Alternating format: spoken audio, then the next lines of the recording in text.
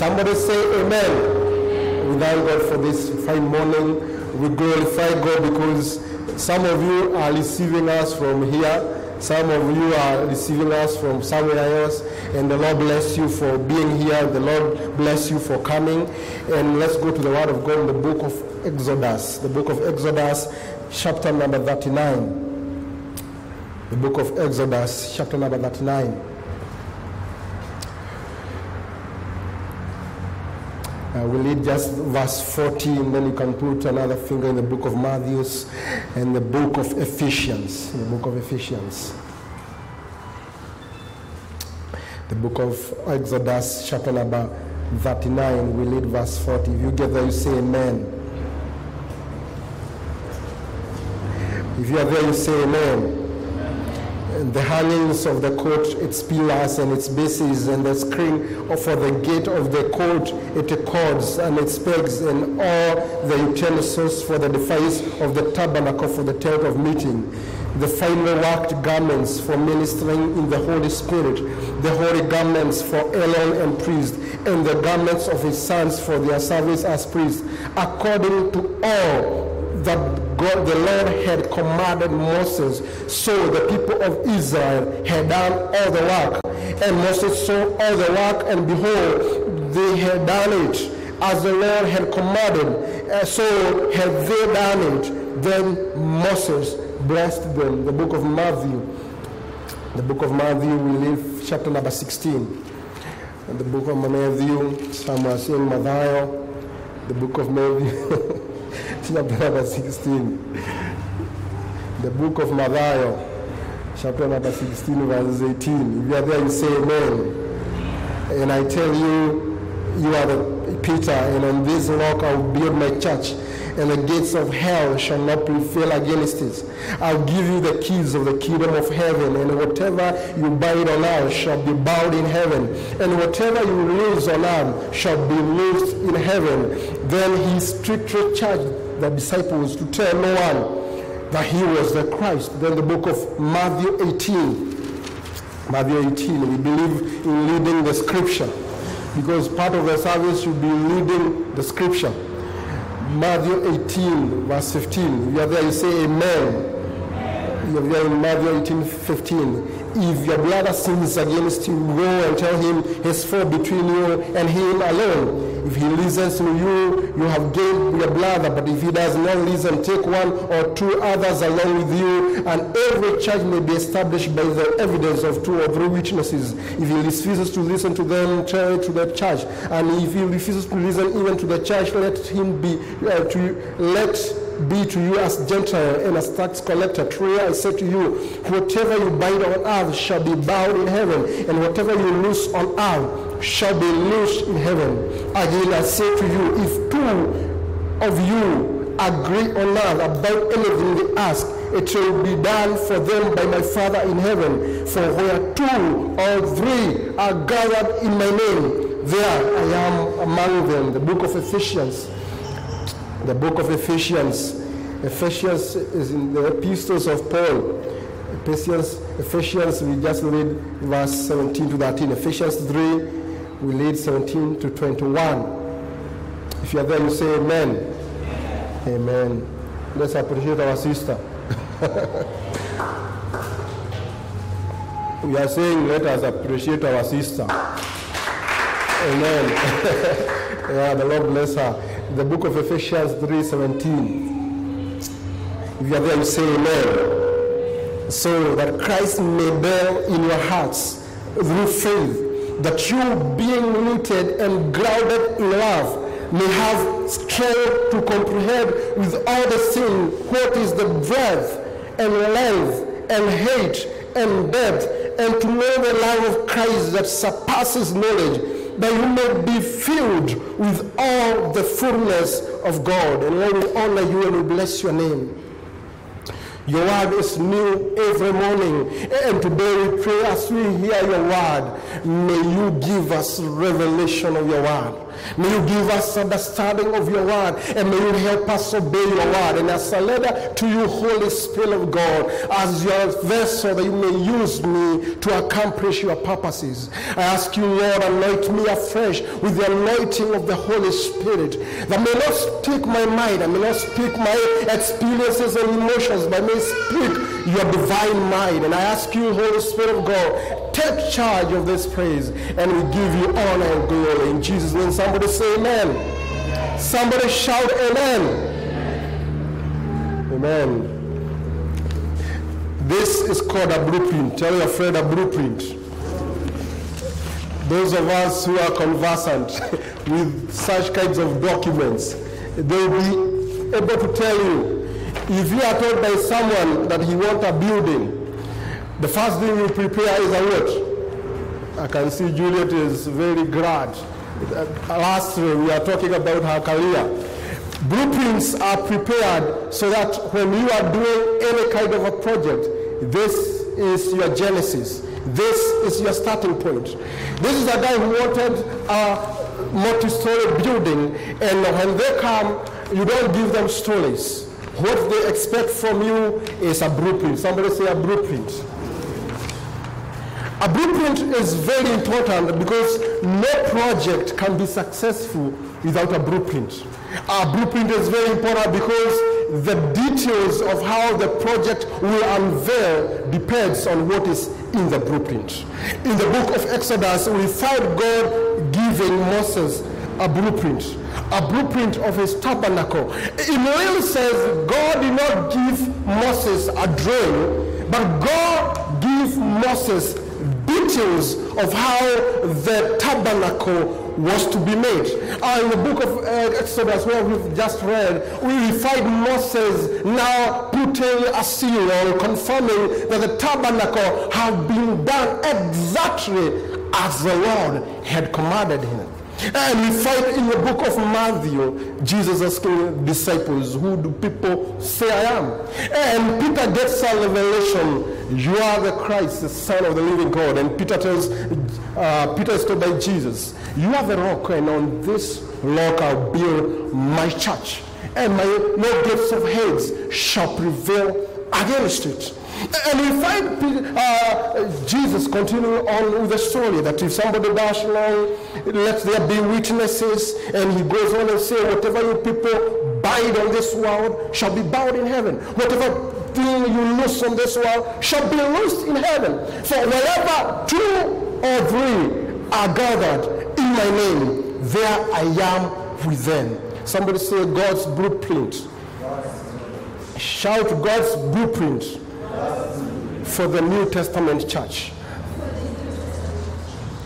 You see, in a project, there are 3 parties that are involved, or let me simplify them to be 2 parties. In a project, we have the consultants. The consultants are the people who come up with the blueprints.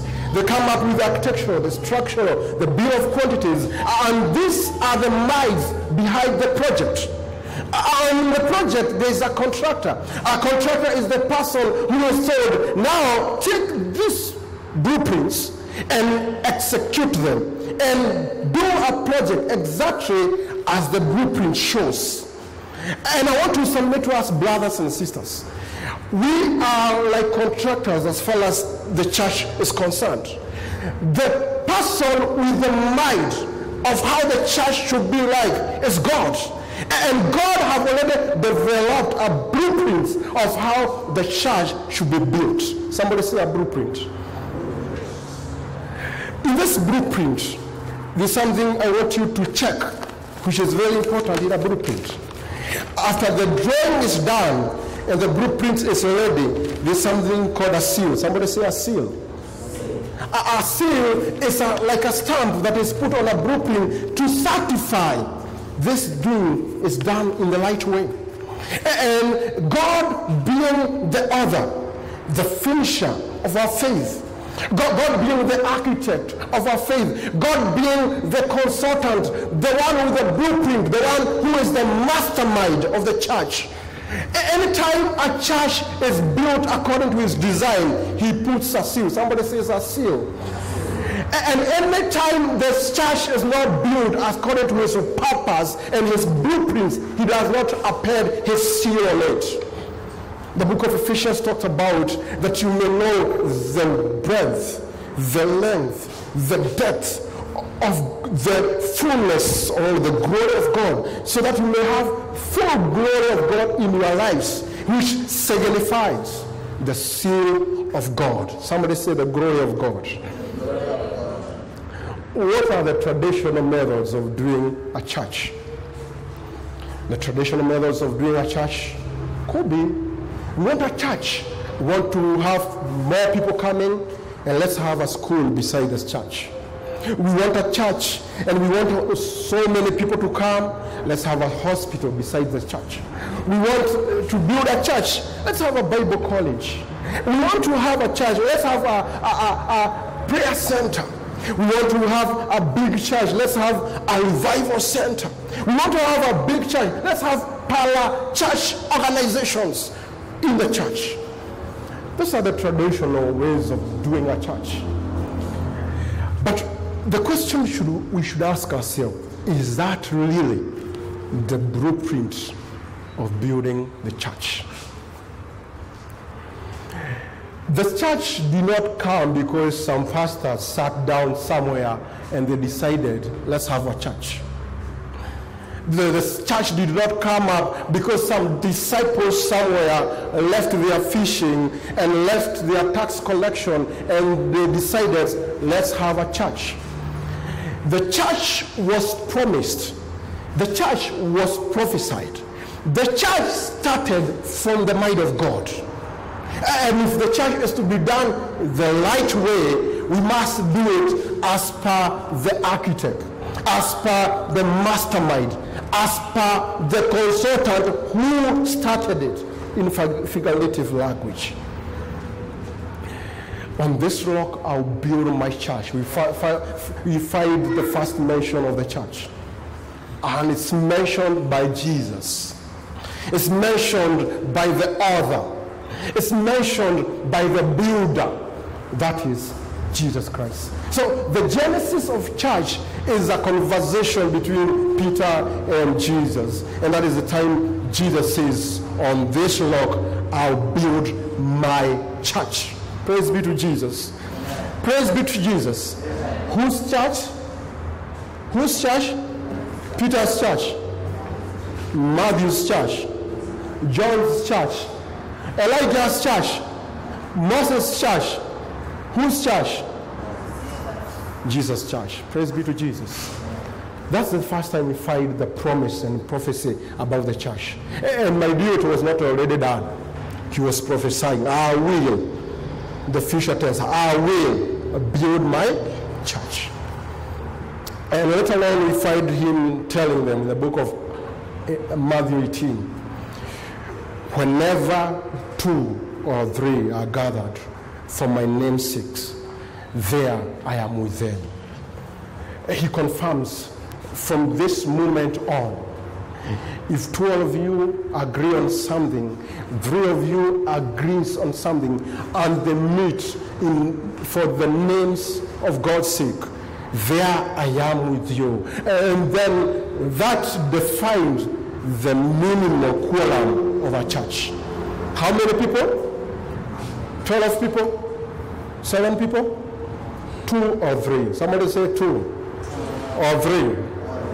And God was trying to break it down, what church is all about. Somebody say the promise of the church. And Jesus later on tries to explain to them, how do you become part of this? How do you become part of this? And I want to say something. The church is not the kingdom of God. At times we think of a church and we hear people saying the kingdom of the kingdom of God is bigger than the church. The kingdom of God is vast more than the church, because the kingdom of God involves people like Moses. It involves people like Elijah. It involves people who were before the church was. And it involves the angels. It involves the universe. The kingdom of God is bigger than the church. Nevertheless, the church is part of the kingdom of God. Praise be to Jesus. Praise be to Jesus. The bigger picture is the kingdom of God. But now, God has involved us in the building of his church. How do you get in the kingdom of God? The kingdom of God, you get it through two ways. Faith and repentance. Somebody say faith and repentance. The book of John is very clear. You don't get in the kingdom of God like the way the people of this world get into the kingdoms of this world. Somebody can go with me in the book of Matthew 4:17. The book of Matthew 4:17. The book of Matthew 4:17. The Bible says, are you there? Matthew 4:17. From the time Jesus began to preach, saying, repent, for the kingdom of God is at hand. Repent, for the kingdom of God is at hand. The book of Mark 1:15, the book of Mark 1:15 is something we are driving at. Now, after John was arrested, Jesus came into Galilee proclaiming, that is Mark 1:14. Now, after John was arrested, Jesus came into Galilee proclaiming the gospel of God and saying, the time is fulfilled and the kingdom of God is at hand. Repent and believe in the gospel. Two things. Repent and believe. Faith. Repenting. What is to repent? Is to check on how you have carried out your life. And you realize it was not the right way to carry out your life. And you make a U-turn, and that U-turning and leaving your old ways and going to God's way, it's called repentance. And that is how people get into the kingdom of God. And number two, by having faith, by believing. So when God came, when Christ came on this world, he had a rough time, because the people who were expecting him, he did not come the way they wanted. They wanted somebody who could come and overthrow the Roman Empire. Most of the times we look forward to election years because we think there will be changes. There will be changes that will come with the elections and all that. And at times we think somebody will arise, a charismatic leader will arise, a convincing leader will arise, and maybe bring changes. And these people, that's what was in their mind. Somebody will come and change and overturn the Roman government, and that is our Messiah. That's our King. That is the King we want to lead our kingdom. Somebody will overthrow the Roman Empire. But Jesus did not come to overthrow the physical empire. He came for the spiritual one. And he said, my kingdom is not gotten through fights. Somebody say fights. My kingdom is not gotten through swords. My kingdom is not gotten through tankers, through AK-47, through Air Force 1 and 2, and I don't know how many they are. My kingdom is not gotten through that. His point was, only two things are required for my kingdom to be established: faith and repentance. Somebody say faith and repentance. And I want to submit to us, this kingdom of God is not a physical kingdom. This kingdom of God is a spiritual kingdom. And we will not be able to build the church of God by getting physical. We will not be able to establish the kingdom of God by getting personal. We will not be able to establish the kingdom of God by going head to head. This kingdom is spiritual, and according to the blueprint, faith is required, repentance is required. Somebody say repentance. Now, the church, according to Christ, can be broken down into two formations. The first formation is the universal one. the universal one, all over the world, the universal one. The second formation is the local one, like we are seated here, a local church. According to the book of Matthew, where Peter is conversing with Jesus, it represents the universal church, where Christ says, on this rock I'll build my church, and the gates of hell shall not prevail against it. At that point, Christ was referring to the universal one, all over the world, the church universal one. In the book of Matthew 18, he is referring to the local church, where 2 or 3 are gathered in my name, there I am with them. So when you meet in formations of 2, 3 in one building, that's a local church. So when we are talking about the church of God, you must know we are either in universal, and all local churches must be part and parcel of the universal church. Somebody say universal church. And what makes us part of it? We are in Christ. Somebody say we are in Christ. Christ unifies us. I find it very hard when I hear people fighting another church. I don't understand why I should spend my energies fighting another church.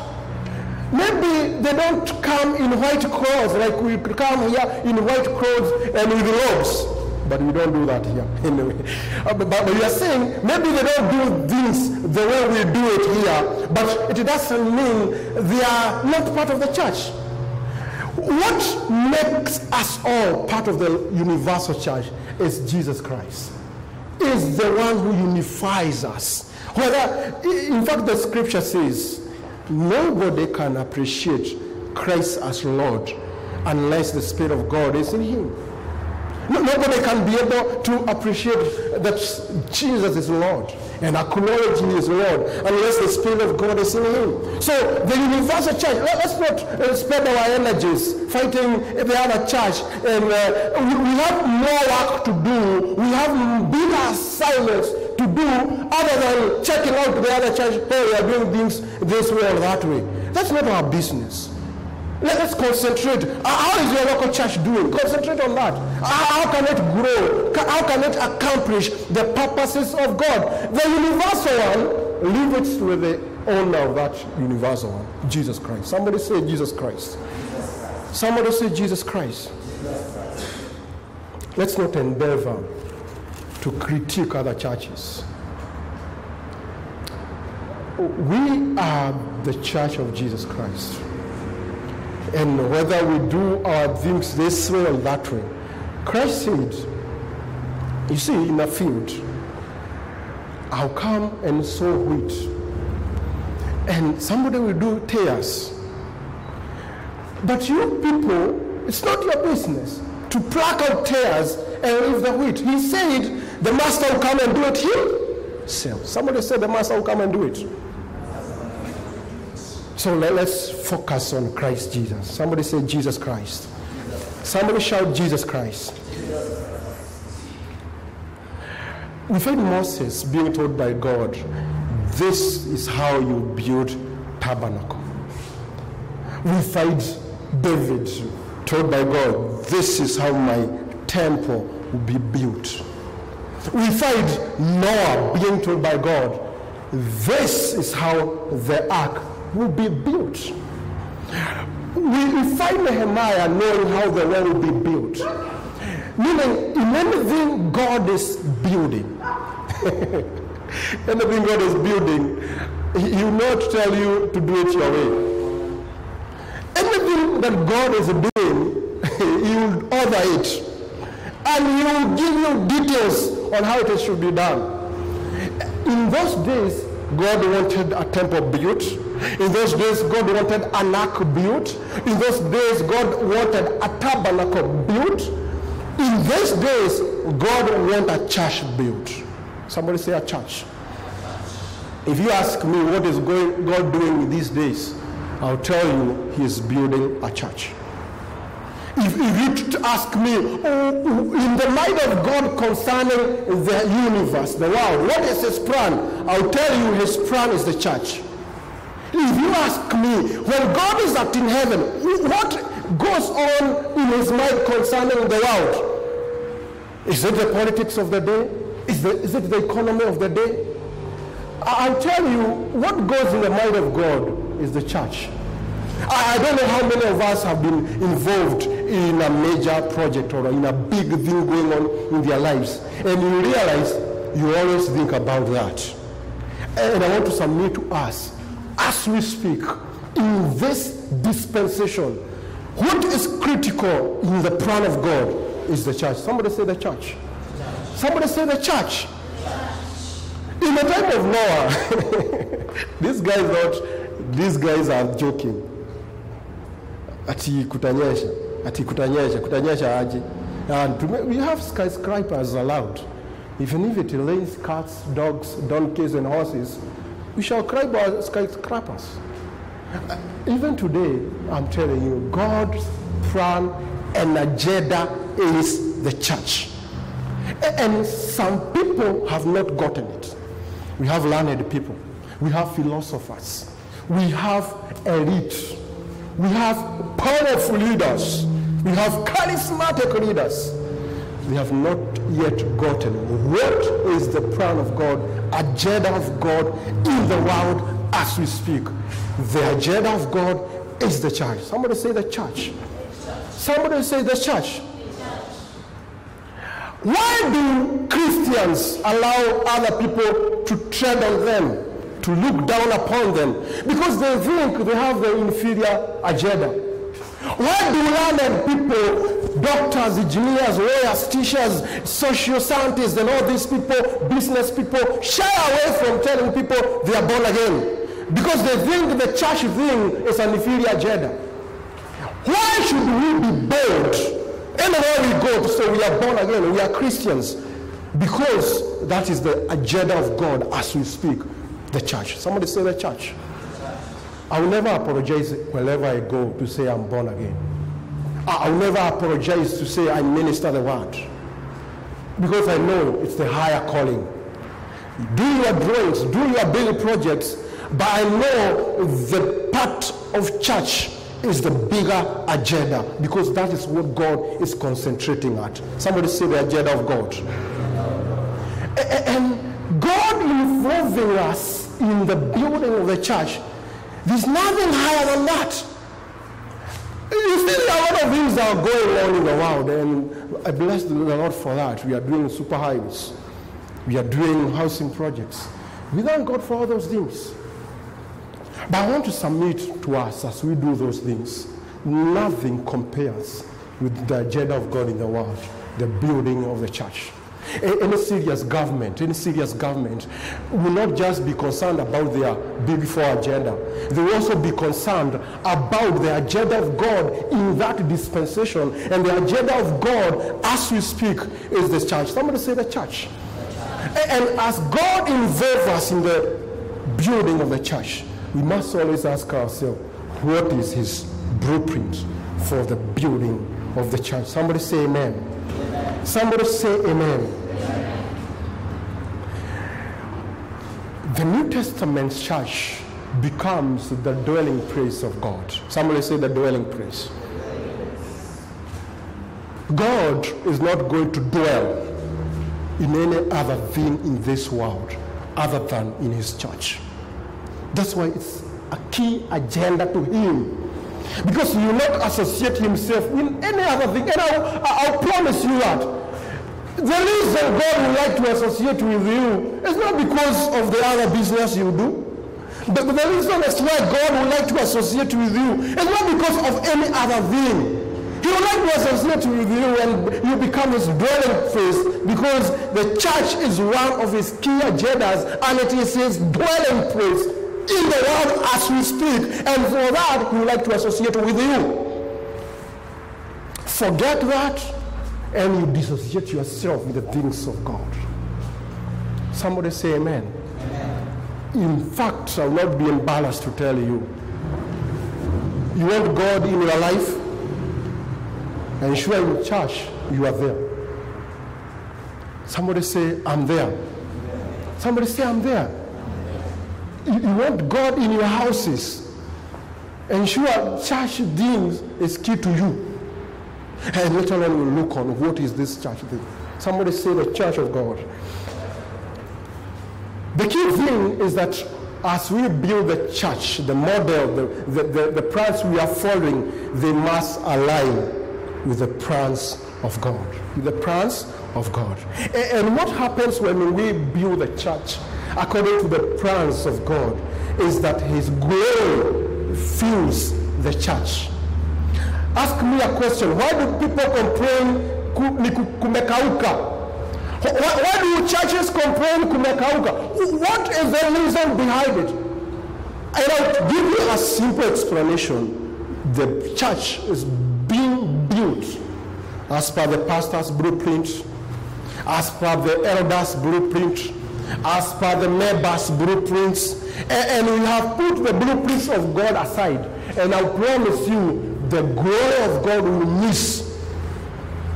The glory of God will miss. How do a church become glorious? Full of the power of God, full of the move of God, by only ensuring it is built as per the patterns, as per the model, as per the plan of God. That's the only way the church can be glorious. Somebody say the blueprint of God. Somebody say the blueprint of God.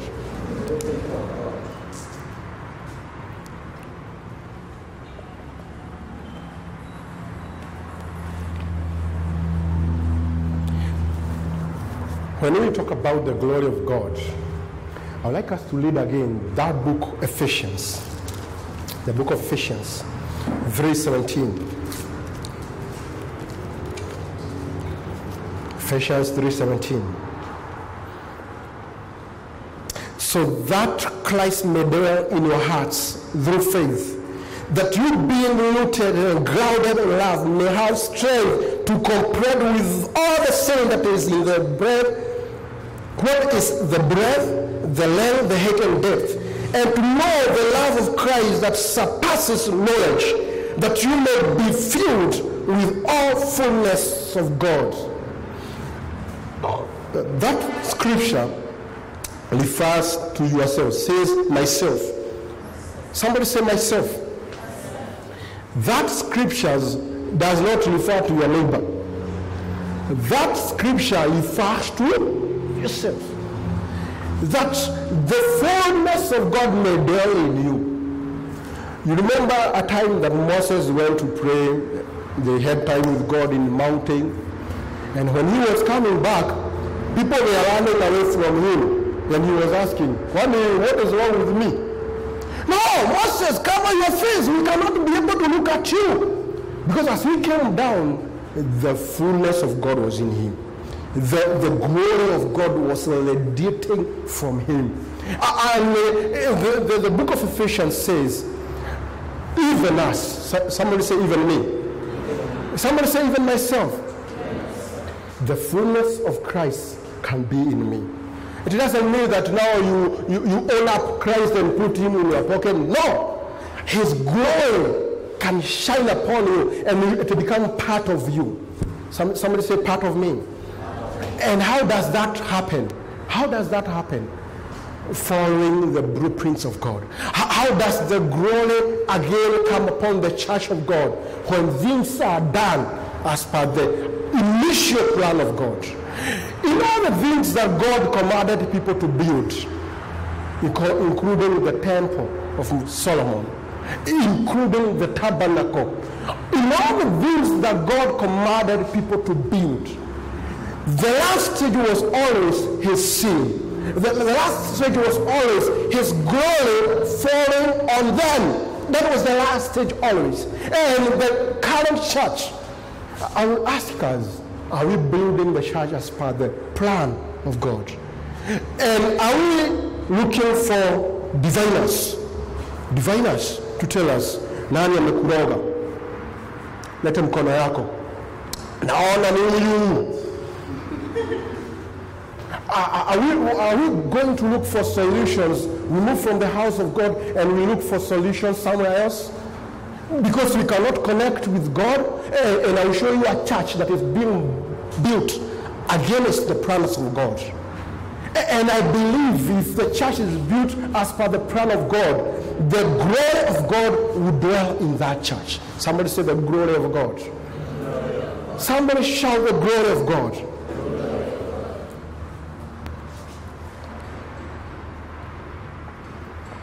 As we conclude today, I would like to highlight some things which are not a church. Some things which are not a. Number one, the church is not a building. Somebody say a building. Somebody shout a building. The church is not a building. We spend time building the building, and we spend time forgetting the church. The church is not a denomination. The church is not a. What is a denomination? A system built allowed a person. A system built allowed an idea.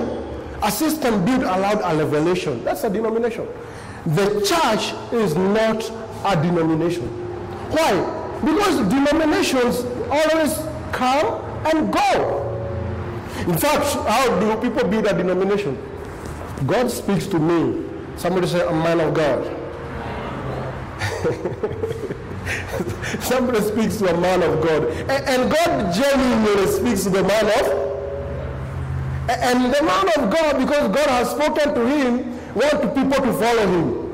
And so he builds a movement. A church or something, or all those things that happens when somebody was truly spoken into by God. And after that, the movement becomes a monument. Somebody say a monument.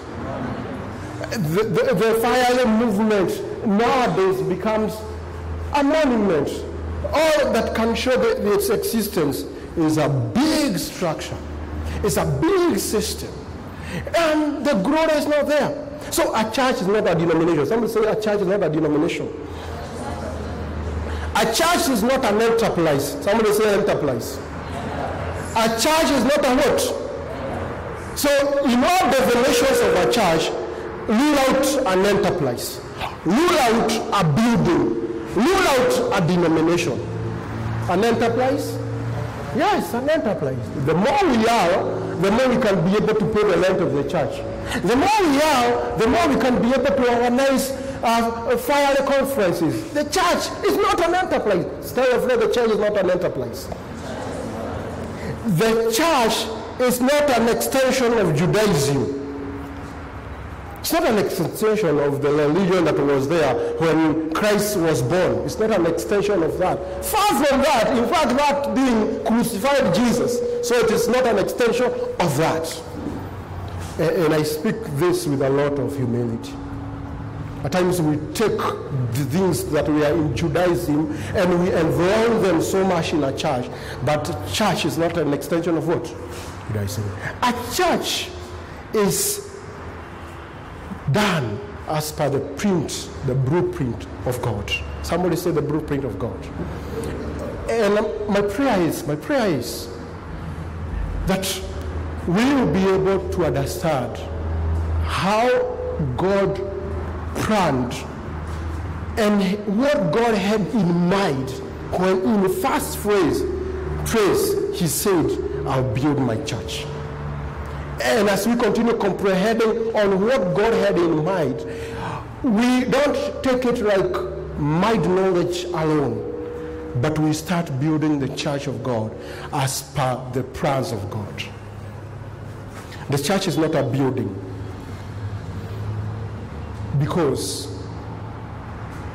you and me are spiritual stones. Somebody say, I'm a spiritual stone. Somebody say, I'm a living stone. The church is not a building because actually it's built by living stones. Actually, the materials for building the church are living. They are living. And the mind of God for the church to be built is I being a living stone. I stand against another living stone, and somebody else stand against me. We build a wall, and the church grows. The materials God uses to build a church is not the monies. Somebody say living stones. Somebody say spiritual stones. And for the church to be built as per the plan of God, every living stone must align with another living stone. And every other living stone must also align with another living stone. And so the materials God is going to use to build the church is you and me. Somebody say you and me. And as we align according to the purposes of God, the church will continue being built. When I come to the church, I should always ask myself, am I coming as a living stone? Am I coming as a spiritual stone? And am I going to occupy my position so that the other person occupies his position and the Lord continue building his house? Somebody say the church of God. And I pray that this church will not be built from other blueprints. We shall adhere to the blueprint of our Lord Jesus Christ. And I can assure you one thing. The glory of the Lord will fill this sanctuary. Because for all places, God provided a blueprint in history. And the people in that time were careful to follow the blueprint. In all those cases, God always sealed the work with his glory.